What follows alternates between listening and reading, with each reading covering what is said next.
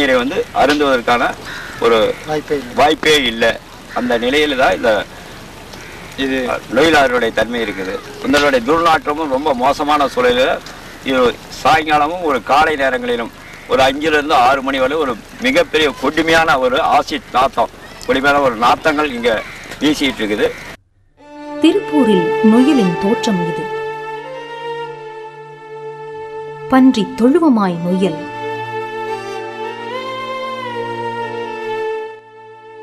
அமில சாக்கடையாய் நொய்யல்,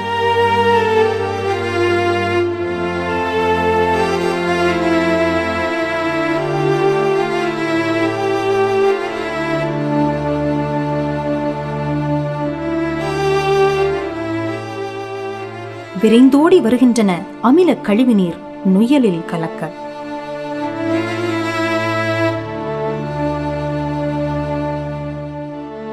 நொய்யல் சிதைக்கப்பட்டு சீரழிந்து காணப்படுகின்றது.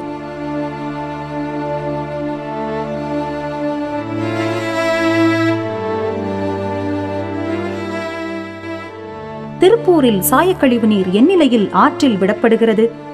திருப்பூரின் சுற்றுச்சூழல் ஆர்வலர் வழக்கறிஞர் சிவபிரகாசத்தை சந்தித்தோம். இந்த நொய்யல் ஆறுல சாயப்படுற தண்ணி வந்து சுத்திகரித்து தான் கலக்கணும் அப்படிங்கிறதுக்காக உச்சநீதிமன்றம் வந்து ஒரு வழிகாட்டு ஒரு ஆணை ஒன்று பிறப்பிச்சாங்க. அது வந்து திருப்பூர்ல வந்து சரியான அளவுல வந்து செயல்படுதா? இது வந்து அந்த தீர்ப்புக்கு பிறகு மாசு கட்டுப்பாட்டு துறையிலிருந்து எல்லா சாயப்பட்டறை செலவு பட்டறைகள் அத்தனையுமே வந்து இங்க பொது சுத்திகரிப்பு நிலையமோ அல்லது தனியார் சுத்திகரிப்பு நிலையங்களுக்கு பிறகோ தான் இயங்கணும் அப்படின்னு சொல்லிட்டு கட்டாயப்படுத்துறாங்க. ஆனா அதுக்கு பிறகும் கூட ஆற்றில் இருக்கக்கூடிய மாசு வந்து எந்த விதத்திலயுமே குறைவுபடலை. என்ன காரணம்னா இப்ப நம்மளே பாக்குற மாதிரி பின்னாடி இருக்கக்கூடிய இடங்கள் மாதிரி அதை மானிட்டர் பண்றாங்களா ஒரு இடத்த அப்படிங்கிறது வந்து இன்னும் கேள்விக்குறியாதான் இருக்கு. ஏன்னா அதை மானிட்டர் பண்றதுக்கு சரியான விஷயங்கள் இல்லை. அதுல பாத்தீங்கன்னா இப்பவே இதுல இருக்கக்கூடிய அத்தனை செலவு பட்டறைகளுமே ஆத்த ஒட்டி தான் இருக்கு. அது வந்து நேரடியா மாசோட கலந்ததுன்னா அதை கண்டுபிடிக்கிறதுக்கு எந்த விதமான வரைமுறையும் கிடையாது. சுமார் எத்தனை செலவு பட்டறைகள் வந்து இந்த மாதிரி ஆத்த ஒட்டி இருக்கும்? மொத்தமா ஒரு 2000-3000 செலவு பட்டறைகள் சாயப்பட்டறைகள் இருக்கும். அதுல ஒரு சிலது வந்து பொது சுத்திகரிப்பு நிலையம்ங்கிறதுக்கு கீழே போயிருது. மற்றவை எல்லாம் தனியார் சுத்திகரிப்பு நிலையம். ஒண்ணு தனியார் சுத்திகரிப்பு நிலையங்கிறது ரொம்ப காஸ்ட்லியானதா இருக்கிறதுனாலையும் அந்த அளவுக்கான விஷயங்களோட எந்த தனியார் சுத்திகரிப்பு நிலையங்களும் இல்லை. பொதுவாகவே இந்த பொது சுத்திகரிப்பு நிலையங்களுமே வந்து மாசோட தான் தண்ணி கலக்குது அப்படின்னு தான் நம்புற அளவுக்கான சூழ்நிலைகள் தான் இங்க இருக்கு. இதை தடுப்பதற்கு வந்து எந்த விதமான முயற்சிகள்ல சம்பந்தப்பட்ட துறைகள் இறங்கி இருக்காங்களா? நேரடியா எதுவும் இறங்கின மாதிரி தெரியல. அத்தனையுமே இன்னும் தொடர்ந்து மாசுபட்டு தான் அத்தனை தண்ணியுமே இருக்கு. அதாவது தண்ணியை வந்து சுத்திகரிக்காமல் கலந்துகிட்டு இருக்காங்க அப்படிங்கறதான் உண்மை. அதான் உண்மை இப்ப இருக்கக்கூடிய அளவுக்கு. சரி, இந்த அப்படியே இந்த சுத்திகரிச்சாலும் இந்த சுத்திகரிக்கக்கூடிய சாய அந்த கெமிக்கல்ஸ் கழிவுகள் இருக்கு இல்லையா, வேதியியல் கழிவுகள் வந்து எங்க போகுது? வேதியியல் கழிவுகள்லாம் உப்பா மாத்தி அதுக்கப்புறம் எங்க கொட்டுறாங்கிறது இது வரைக்கும் ஒரு கேள்விதான். இல்ல ஏன்னா திருப்பூரை சுத்தி எந்த இடத்துலயும் கொட்டல. அதுக்கு கொட்டுறதுக்காக ஒரு குறிப்பிட்ட இடம் எதையும் தேர்ந்தெடுத்து வச்சிருக்கிறதா இது வரைக்கும் எந்த தகவலுமே கிடையாது. திருப்பூரில் சாயப்பட்டறைகளில் இருந்து வெளியேறும் சுத்திகரிக்கப்படாத 10 கோடி லிட்டர் விஷ அமில நீர் பல வண்ணங்களில் நொய்யல் ஆற்றில் கலந்து விடப்பட்டு ஓடுகின்றது. சுற்றுச்சூழல் பற்றி எமக்கு கவலை இல்லை என்று இயற்கையை சிதைத்து நடைபெறும் வாணிகமும் அதன் டாலர் யூரோ காசுகளும் மட்டுமே குறியாய் கொண்டு செயல்படும் மனிதர்கள்.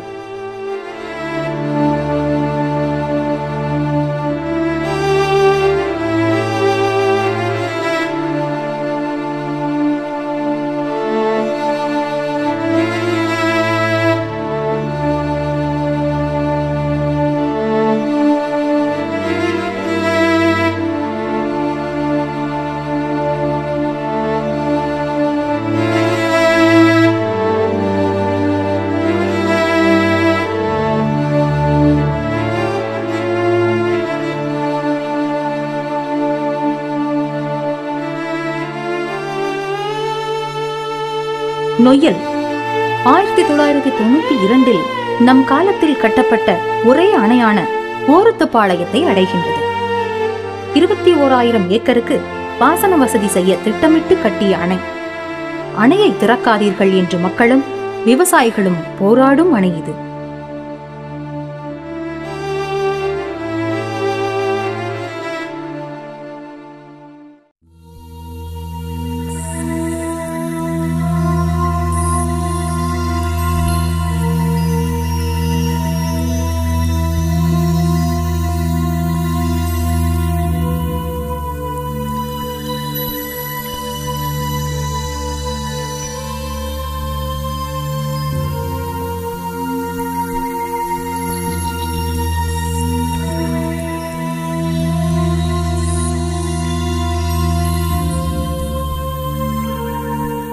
தேங்கியுள்ள நீரில் பல வண்ணங்கள் காணப்படுகிறது.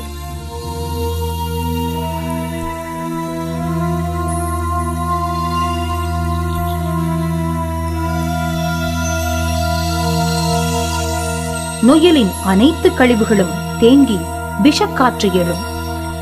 அணை திறந்தால் அல்லது உடைந்தால் ஈரோடு, கரூர், திருச்சி, தஞ்சை, புதுக்கோட்டை, பெரம்பலூர், நாகப்பட்டினம், திருவாரூர் மாவட்டங்களும் காரைக்கால் பகுதியும் விஷக்கழிவு நீர் படிந்து விளைநிலங்கள் பாழ்பட்டு அழியும். நிலத்தடி நீர் விஷமாக மாறும். இது கற்பனை கதை அல்ல, நம் கண்முன்னே காணும் உண்மை. நம் தலைமுறை உருவாக்கிய சாதனை இது. ஓரத்துப்பாளையம் அணை விளிம்பில் வசிக்கும் மூதாட்டி ஒருவர் கூறுவதை கேளுங்கள். அது சாயப்பட்ட தண்ணி வருது, வாயில நெல்ல வைக்கிறாப்புல இல்ல, அதெல்லாம் ஒண்ணுக்காவாது. மேல உள்ளுக்கான பாறையாட்டம் இரிப்பு எல்லாம் வாருது. தண்ணி நிறைய இருந்து எந்த பிரயோஜனம் இல்லைங்க. அணையில நிறைய தண்ணி இருந்தாலும் ஒரு பிரயோஜனம் கிடையாது. தண்ணி மழை தண்ணி வந்தா ஒரு மாதிரியா இருக்கு, சோளங்கால மறு பிரயோஜனம் இல்லைங்க. அப்புறம் வேறக்கு வேறது இல்ல. பாருங்க இப்ப என்ன வெள்ளாம இருக்குது. குடிக்கிறதுக்கு புது அந்த நிதில் கொமரவாத்திலிருந்து வருது. எங்க ஊர்ல போய் 3 மைல் கக்கட்ட 1 மைல் கக்கட்ட போய் கொண்டாடணும். இந்த தண்ணி வாத்தாவே மேலெல்லாம் மொசு மொசு மொசு மொசுன்னு தண்ணி கொண்டாட முடியாட்டி வாத்துதுன்னா நல்லா இருக்கிறது இல்லையே. ஒரு பத்தி தண்ணி எல்லாம் கிடக்குது மோயாவே.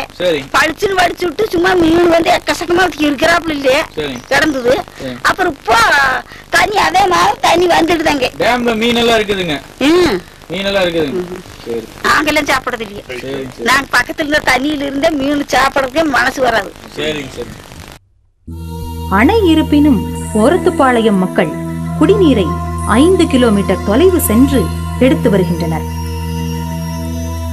பண்டை காலம் தொட்டு நொய்யல் நதி மூலம் பாசனம் பெறும் நிலங்கள் 19,798.61 ஏக்கர்கள்.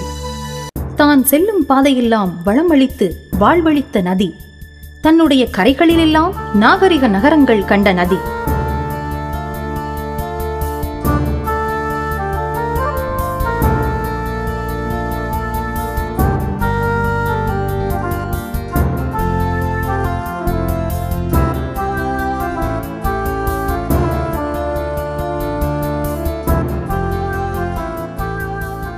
இலக்கியங்கள் போற்றும் நதி தற்பொழுது தான் ஓடி வரும் பாதையெல்லாம் சீர்கெட்டு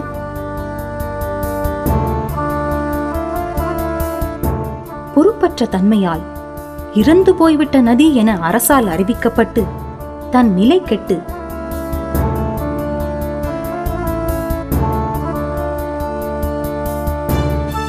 தன் தாய் நதியான காவிரியில் கண்ணீருடன் கலக்கின்றது.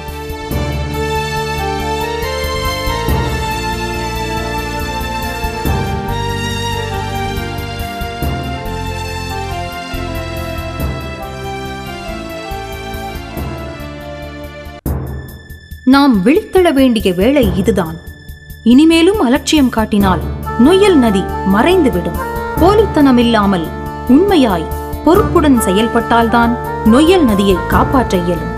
நீங்கள் நொய்யலை காக்க தனி மனிதர் ஒவ்வொருவரும் நொய்யலை சீரழிக்கும் விதமாய் கழிவுகளை கலக்க மாட்டோம் என உறுதி செய்யுங்கள். இது போதும். இயற்கை அன்னை நம் நொய்யல் நதியை நமக்கு புதுப்பித்து தருவாள். நொய்யலின் பொங்கும் புனலிலும் குளங்களிலும் இளைப்பாறுவோம். இது ஏதோ நொய்யலின் நிலை மட்டுமல்ல, தமிழகத்தின் பிற நதிகள் நிலையும் இதுதான். அழிக்கப்படும் அவலங்கள் ஒவ்வொரு நதிக்கும் நேர்கிறது. நமது இயற்கை வளங்களை காக்க இக்கணம் முதல் நாம் உறுதியெடுப்போம். நீங்கள் செயல்படுவீர்கள் என்னும் நம்பிக்கையுடன் நொய்யலின் பயணத்தில் உங்களிடமிருந்து விடைபெறுகிறோம். நன்றி, வணக்கம்.